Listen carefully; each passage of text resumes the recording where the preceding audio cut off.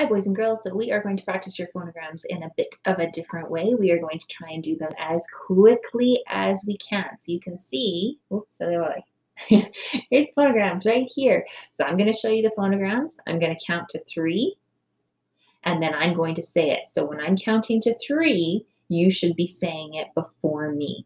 Okay, some of them have rules, so you might have to say them pretty quick. I'll count a bit slower on those ones. Let's see how we do. Here's the first one. A, A, ah. K, S. D. F.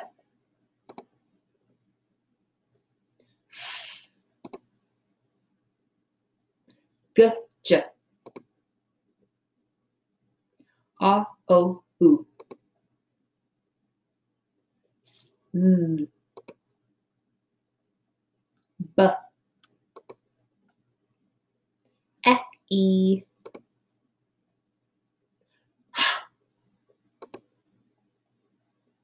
Z, T, Y, I, E, O, X, W,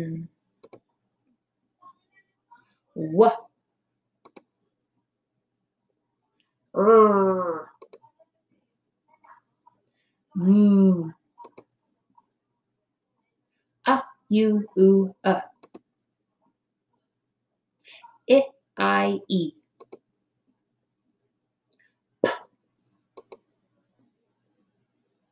P, K, tall letter K, J,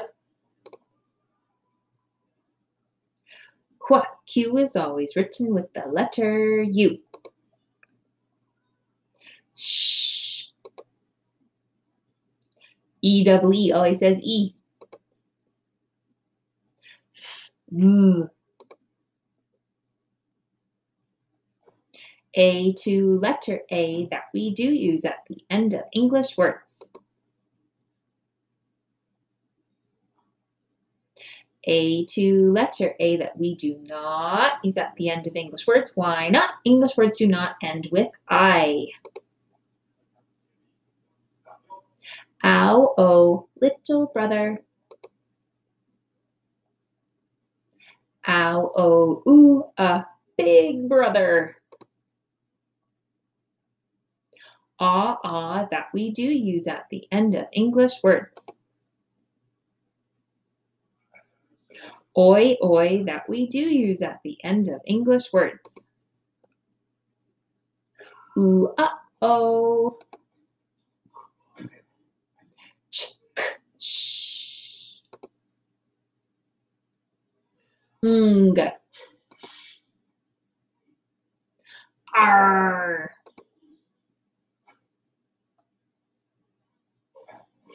K to letter K, used only after a single vowel, which says a, e, a. Ed, t, past tense ending.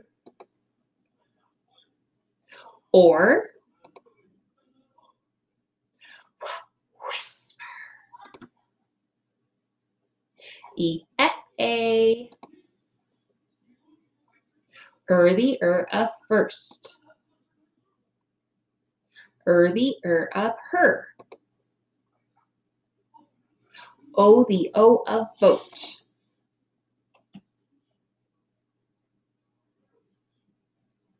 J, 3-letter J, used only after a single vowel, which says a, e, a. The of nurse.